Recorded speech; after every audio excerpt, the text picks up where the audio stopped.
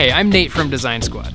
My neighbors who live on the 3rd floor have a cat, and I get to feed the cat when they're on vacation. The trouble is, I don't want to have to walk up 2 whole flights of stairs every time I feed the cat. So I decided to build a little system that'll help me feed the cat that's all the way up there, while I'm still down here. I decided the best way to make the cat feeder system work would be to use a pulley, because it's a great way to lift things high into the air.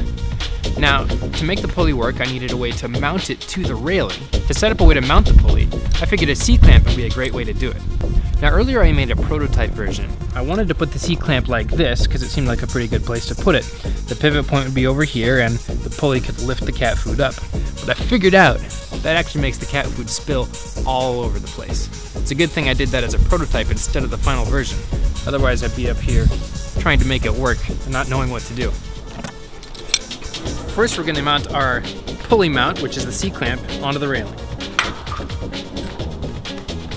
Next we're going to put on the spool, and this is what we're using as our pulley. It's really just a spool of fishing line. I put some tape around it to keep the line on there. This is nice because there's a hole through the middle. It's just about the right size to fit onto the handle for the C-clamp.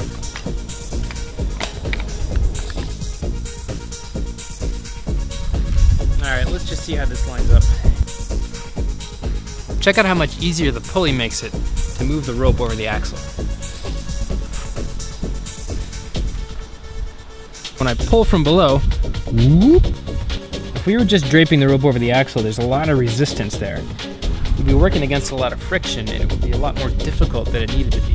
Instead, the pulley acts like a wheel and makes it a lot easier. I cut the bottom out of the milk jug because it makes such a good funnel. And then at the bottom, an easy place where I can put the tube on that will guide the food right into the dish.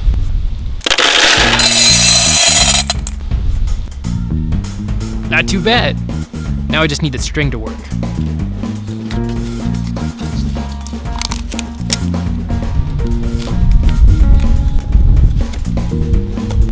I'll be pulling from the bottom. Ah, yeah. That could do it. Now that the pulley seems to work, I think it's time to try it out. Here, kitty, kitty, kitty.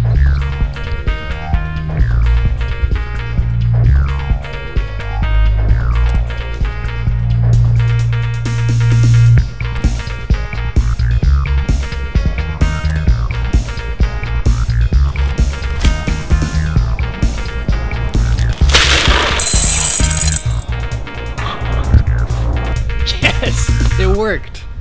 Can you think of other ways to make a cat feeder? Send in your designs to the Design Squad website.